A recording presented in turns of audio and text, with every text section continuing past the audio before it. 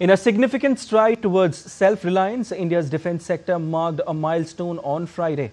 VEM Technologies delivered the first center fuselage for the Tejas Mk1A to Hindustan Aeronautics Limited in South Indian city of Hyderabad, advancing India's self-reliance under the Atmanirbhar Bharat initiative.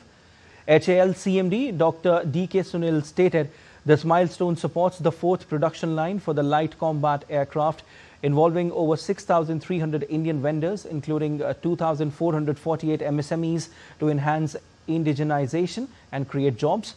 The Tejas Mk1A, an upgraded variant, boasts improved avionics and radar systems, strengthening the Indian Air Force.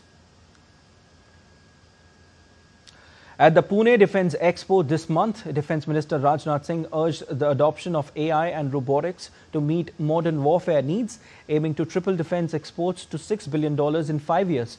He also reviewed the IAF's exercise Vayu Veer Vijeta in Jodhpur, commending their precision with assets like the C-295 transport aircraft and Dornier 228, vital for surveillance and transport.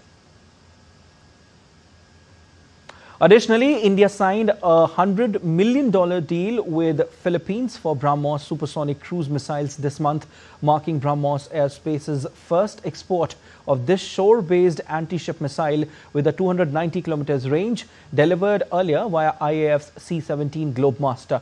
This deal, signed in New Delhi, highlights India's growing global defense presence.